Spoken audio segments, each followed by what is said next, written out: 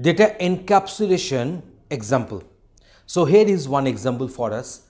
Any C++ program where you implement a class with public and private members is an example of data encapsulation and also data abstraction. So let us go for one sample code for the better understanding. So here we have defined one class adder. Under the public section there is one constructor. In the previous video we have discussed what is a constructor and what is the purpose of a constructor. So one adder is there whose name is same as that of the class name. So this member function will be known as a constructor. We are having another function that is known as the add num, and this particular member function is defined under the public section, so can be accessed from the outside of this class. So interface to the outside world. And we are having another function that is the get total, which returns the total value. And under the private section we have defined this variable int total. So from this respective member function we have defined one adder class object, let it be a, then a.addNum. In this way we have passed three values, that is 10, 20 and 30, and then a.getTotal is printing the respective total which will be calculated. So I think for the better understanding, let us go for one practical demonstration where we shall judge the code, we shall explain the code once again, we shall compile it and run it, and the outputs will be explained once again for you. So here is the demonstration for us. In this class adder, we are having one constructor adder, which is a parameterized constructor.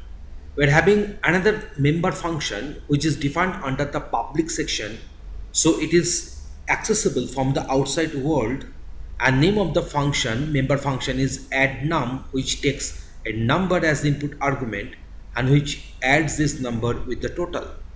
And there is another function which is defined under the public scope, so it can be accessed from the outside world, and the name of the function is getTotal, which returns the value in total. So that's why this getTotal is having the output argument, that is int. So here we are having this private section is there, which is having only one member function, which is int total, and it will remain hidden from the outside world because this total is defined under the private scope.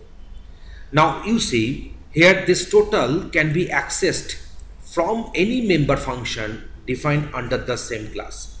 So a member function defined under a class can access any other member variables or member functions defined under the same class in any section, private, protected or public. So now here we have defined one adder class object, that is a. From a I'm just going on adding 10, 20 and 30 with the variable total through the function addNum, because num is actually adding the value number, the value in the number which is the input argument, with the value in the total variable which is under the private section. And at the end, if I want to get the total, then obviously I must be using a.getTotal, which will give me the respective total value, and here you see the value is coming as 60, and that is quite obvious that the value will be 60 here. Because the value will be 60 here, because you see here we have added this 10, 20 and 30, so the value will be 60 in this case. So if I execute the same code,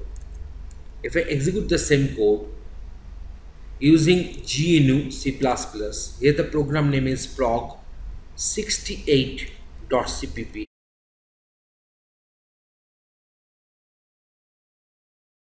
So a.exe will be the output file, and also it is giving the value as total 60.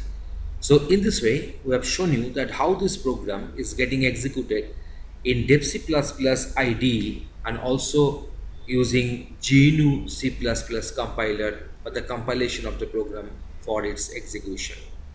Thanks for watching this video.